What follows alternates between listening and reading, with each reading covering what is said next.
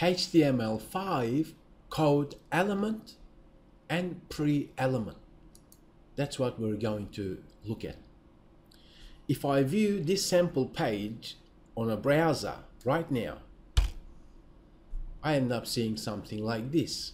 And it seems like this, what I've highlighted, looks like a code. Computer programming code and so on, right?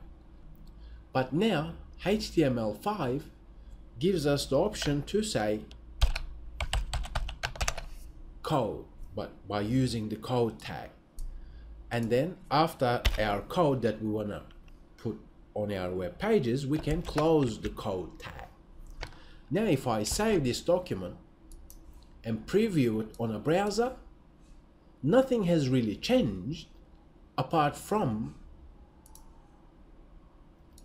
semantically that is now assured as far as we're saying we're putting code and this is the code.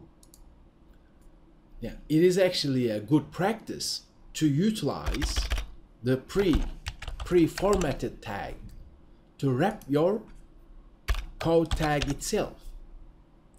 Let me paste the meaning of pre-element itself.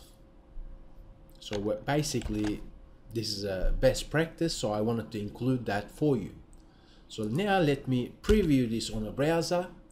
As you can see, the styling as in representation has changed a little because we use the pre-tag. It is pre-formatting what comes within the pre-tag.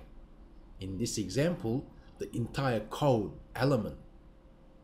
So we have in HTML5 to represent code by using the code tag, and it is actually smart practice if you're going to present the code to the normal website visitors is to wrap that within pre-element so that the entire code is pre-formatted.